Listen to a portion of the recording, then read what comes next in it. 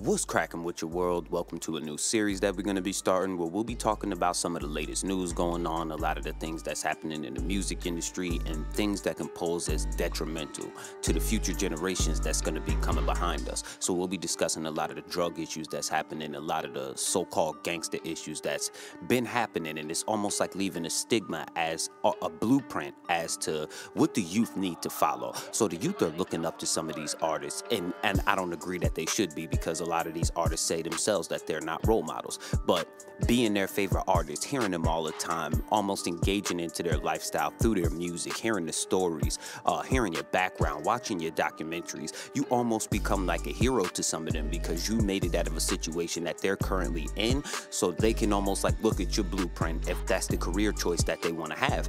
So looking at Meek Mill, we know he's been having some issues with some of the people back in Philly, so he decides now, I'm gonna go back to Philly to shoot my music video. I hate that artists wait until they become millionaires, start having conversations with billionaires, get next to Jay-Z, get next to really great opportunities, really great situations, to turn around and attempt to prove to a hood that cares nothing about you, to a hood that will pride themselves off of taking you away from this earth, from a hood that wouldn't mind taking you away from your mother, your child, your aunt, your uncle. Meek Mill has a lot of people that he needs to feed. Dream chasers, that's his people that he needs to feed. Meek Mill has children. Meek Mill has a mother. Meek Mill has family, and he is the breadwinner of the situation. He is the one that's going to be opening gates and opportunities for everyone on his side of the family to be able to thrive and make it to the next level. Not that all of them want to be artists, but if you're an artist, you're talking to real estate moguls, you're talking to authors, you're talking to business moguls, you're talking to very powerful people that can empower your family, that can empower your people, that can bring them up to a different situation. You can show them different ways out of the hood, but instead you want to go back and prove to a hood that's looking forward to killing you that you can come back to a hood that's looking forward to killing you. We have to stop doing this. I don't get why we care about what these broke people think about us. I'll never understand why we care if they say we could come back to a hood that we struggled to make it out of. We sold drugs to make it out of these hoods. We risked our lives to make it out of this hood. Some people were kicking in doors, doing home invasions, one of the most dangerous things that you could be doing. You made it through all of that, finally made it out that hood. Now you're gonna try to go back to that hood to prove something to people who don't care about you? Young people, do not follow this blueprint. You don't have to go back to that hood. You made it out of that hood. You made it far away. There's no reason for you to go back there to prove something to people who are struggling to make $10 a day, that you can come back around them. You don't need to be around them. You've made new friends. You've made new ventures. You probably made a new home. You probably done moved to Atlanta, California. You done got up in the mountains in a nice mansion where you got some kind of tranquility, where you can thrive, where you can have a little peace of mind, where you don't have to fall asleep to the sound of sirens and gunshots and helicopters. You made it out of that. There's no reason for you to have to go back to that situation just to prove something to people who are looking forward to seeing you dead. They've been hating on you since high school. They've been hating on you since middle school. They still mad about that girl that you took from them in the 9th grade. They still mad that you used to be a bum, and now out of everybody in their area, you happen to be the one to make it out. They're still angry that their girlfriend keep on listening to you. They're still angry when the girls that they meet are listening to you and talking about you and saying how handsome you are. They're angry about these situations, so they can't wait to have an opportunity to be able to get that conversation out of the people's mouths that's around them. Do not give them that opportunity. Do not present yourself on a silver platter to the fucking wolves. That is the dumbest thing that you can do, and I don't want the youth thinking that this is what you have to do to prosper. You don't owe those people nothing. You don't have to go back to that hood. For what? For what? If you're not going back there to open no business and hire people, and I'm still saying that you might not need to be around in those kind of situations, because look what happened in Nipsey. And I'm not saying just because that happened in Nipsey, don't go back to your hood, don't rebuild. But I'm telling you, if you're gonna go back to your hood and you need to rebuild, you don't always have to show face. And if you do show face, bodyguard yourself up. There's nothing wrong with having bodyguards. Only people that'll tell you that you not gangster for having bodyguards is people who ain't worth no money. If you are worth millions of dollars, if you are the breadwinner for your family, you need bodyguards, especially if you can't legally carry a firearm by yourself. Don't be out here catching Lil Wayne gun gun charges. Don't be out here catching NBA YoungBoy gun charges. Don't be out here risking your freedom to carry a pistol. No, you got the money, hire security. If you have to go back there for a business venture, 9 out of 10 times you don't have to show no face. You pop in real quick, make sure that the architects is doing their job, make sure that the vending's going on good, make sure that they hire good management, good employees, and you get right up out of there. You don't tell people when you coming, you don't tell people when you leaving. There's no reason to get on Instagram and explain to everybody, yo, I'm coming back tomorrow. I'm gonna be doing a signing. No.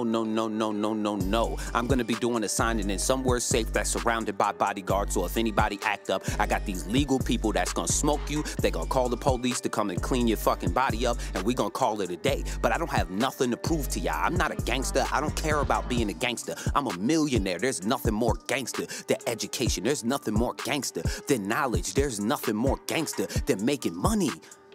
Nothing more gangster than that. All the bullets I could fly in the world ain't gonna be more gangster than making sure that my daughter comes in to 100K when she turns 18. Nothing more gangster than making sure that I can offer my children every bit of opportunity that is available to them for them to make it into the future and build generational wealth. There's nothing more gangster than making sure that my mama don't gotta fall asleep to the sound of gunshots, having drive-bys with stray bullets killing children, mothers, aunts, uncles. There's nothing more gangster than getting my family out of that situation. And once I get my family out of that situation, I'm not in any rush to go backwards to invite myself back to those kind of problems. No, I avoided those problems. I lived that life. I did that already. I don't have to go back and prove nothing to y'all now. I'm not going back to my hood to shoot no music videos. What? I'm just a sitting fucking duck going back to a hood that didn't even appreciate me until the other hoods appreciated me, just to go and do music videos to prove to people I could go back? What? If I'm not there buying real estate, if I'm not there opening business, if I'm not there to do any of that, I'm not going back. And I don't care what people are going to say to me about this. I don't care how people are going to feel about this situation. I don't care about if you think that I'm gangster or not. I don't care. I don't care. I'm here for one thing, to take care of my family, build generational wealth, make sure that we get some LLCs, make sure that we start some corporations, make sure that this family will prosper long after I'm gone and my grandchildren's grandchildren will be able to live off of my name. I can't do that if I die prematurely because I wanted to go back to a hood that did not care about me in the first place. People, y'all have to stop listening to artists that's promoting this kind of nonsense. And I'm not saying don't listen to them because their music is still very good. I still want these black men to be able to get money. But this is a dangerous message to the children that are up and coming right now. We see what the drill era did to the children. We see what sliding and GDK and talking about people's dead homies and talking about people's dead mothers and how it became cool when the rappers begin to do it. So you actually have to censor what's going on in your children's head. Like, even if that's what I want to listen to when my children are around, I listen to an entire different kind of music because I don't want to implant that into their head until I know that they already got their mindset. So it won't make sense to them to turn around and want to do this now when they know that it doesn't make them any money, when they know it's not beneficial, when they know it's not something that they want to be involved in. Why go get an illegal gun when I could have 30 legal guns?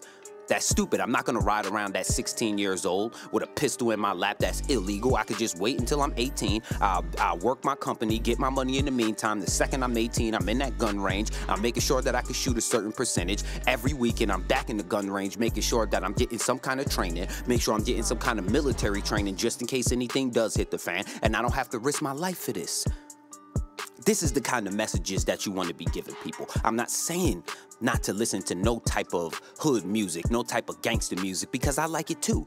But I've already lived it. I'm not looking forward to going back. Trust me when I make it out of the situation that I am not going backwards to prove nothing. If they tell me that I can't come back to my hood, y'all can have it. You can have the garbage-filled streets. You can have the crackheads on every corner. You can have the random shootouts killing children. You can have all of this nonsense, people stealing cars, kicking in your front door, duct taping your mother, tying your mother up, throwing her in the bathroom, taping her mouth.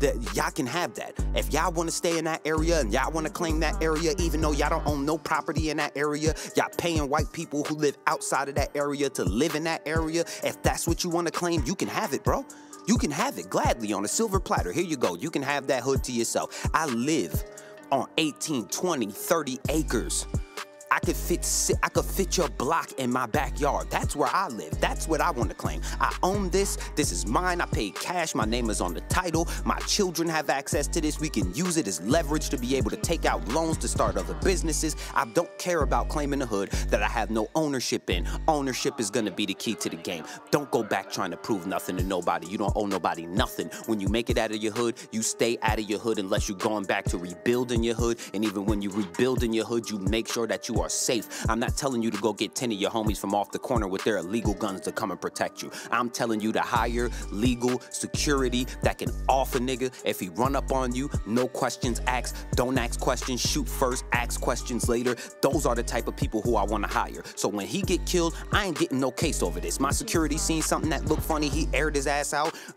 Bring the fire department to come and water hose this blood up, pick the body up, bring him to the morgue. I ain't got nothing to do with this. That's the type of way I want to go about it.